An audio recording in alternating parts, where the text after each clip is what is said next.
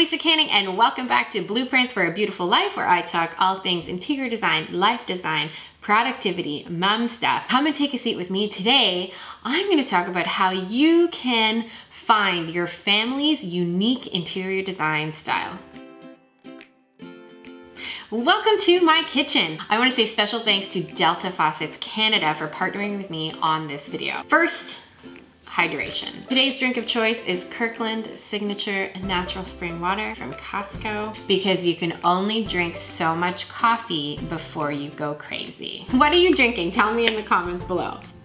I just did this fun project called A Tale of Two Houses, where two neighbors, two houses, two totally different styles, two totally different families, both hired me to come and help them plan their renovations. And oh my word, have we had fun. This is a whole series of videos. If you want to check them out, you can check in the cards. I thought it might be fun to show you how the two spaces are totally different. So I've helped hundreds of families figure out their personal interior design styles. I subscribe to the whole thought that we are all created unique as individuals, as well as we are created unique as families. That unique family tells a really compelling story, creates their story, if you will, writes their story in the home that they're in. I always try to encourage families to embrace their uniqueness, start to articulate what makes them unique, get your interiors to showcase that, tell your story, and of course create the stage where you're gonna create lasting memories.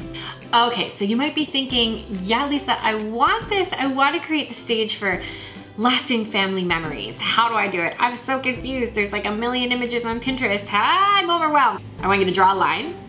At one end is modern. At one end is traditional. Everybody is somewhere on this line. Where do you think you are on this line? Are you closer to modern or traditional? Type it in the comments below. In my experience in helping hundreds of families, I find that most Canadians, at least, are right in the middle. The majority of people I work with are right in the middle.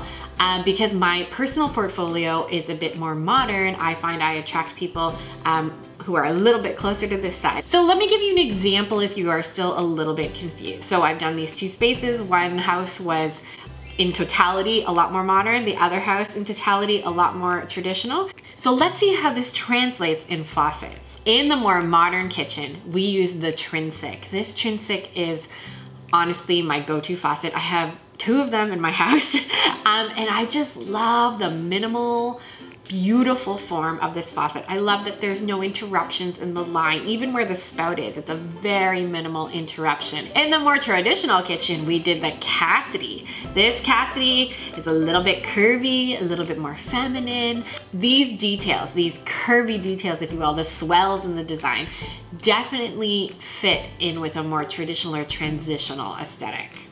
And then we did the exact same thing in the bathrooms for both of these houses. And I promise full video tours are coming of these spaces. Make sure you hit the subscribe button and the alert button so that you know when I publish them here on the channel. But this bathroom, this is the more modern of the two bathrooms. Oh my gosh, there's so many things about this bathroom that I like. But let's just talk about the faucets. So this is the Vero collection. They are edgy, they are minimal, they are modern, they are more square in their details.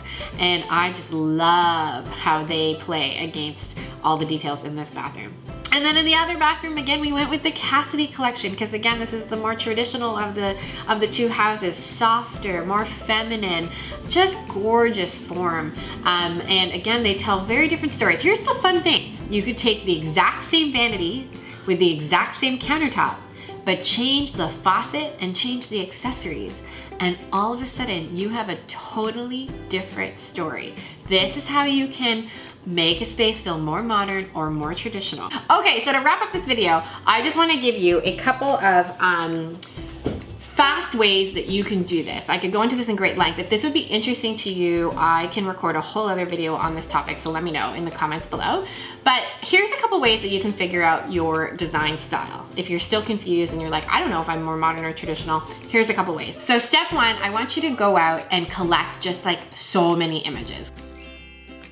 Whether it be on Pinterest, on Houzz, whether it be tearing things from magazines, just go out and collect like at least 50. And do it without filter, just whatever you are responding to, whatever makes your heart soar, whatever makes you spark joy, put it all into one spot. The next thing you're gonna do is group them into like themes. So you might see that you've been taking, lots of images of kitchens that are white, or you are really loving bold geometric patterns, or you even like kitchens all from the same company, that kind of a thing. Find the things that are similar and group those things together. Your next step then is to give these groups words. So perhaps one of those words could be like farmhouse kitchen maybe, and the way you can find these words is in the actual, like the article, for example, that accompanied that kitchen, or in the words that the advertiser used to describe that kitchen. Use those, like find the words to describe these key themes in all of the images that you have found. And then finally, I want you to go test it. Test if this is indeed how you feel. And how are we gonna test it? You can test it by going shopping and just going on the market, and when you respond to something and you really like it, you can then go back to your words and be like, does this actually match? Like, are these like similar to the things that I saw when I was looking at magazines? You can ask sales staff in kitchen showrooms. And then finally, you can also just put these words into Google or Pinterest search engine. So literally, if you have amassed a whole thing of like farmhouse kitchen type images, again, like put that word into Google and see if it comes up with similar images that you continue to like. And that gives you a sense of the palette, the style, the materials. You can use those words as a funnel in which to go out and decorate and create a space that is uniquely you for your unique family. Thanks so much for watching. I really hope you like this video. If you like it, I would invite you to give it a big thumbs up and to hit the subscribe button below. I'm back every Friday. And honestly, it's such a pleasure to spend time with you. Designing your life around what matters most is just so core to my, just to who I am, and I'm just so happy to share it with you. And real quick before I go, I just wanted to give a quick update. Some people have been asking how my book has been going. If you are new to my channel, I am writing a book called The Possibility Mom, all about designing your life around your greatest priorities, how to achieve more work-life balance. As a mom of 6 who's been working, running my own business for the last 10 years, I have learned a few lessons the hard way, and I want to share with you some of these things so that you are also, so you're able to succeed as opposed to falling flat on your face, which is what I did many, many times. So the book is almost finished, which means that I'll have a greater sense of the publication date once it's all been submitted to the publisher, but I am super close and I'm so happy. Thanks again for spending a little bit of time with me, and cheers with my Costco water. Cheers to designing your beautiful life.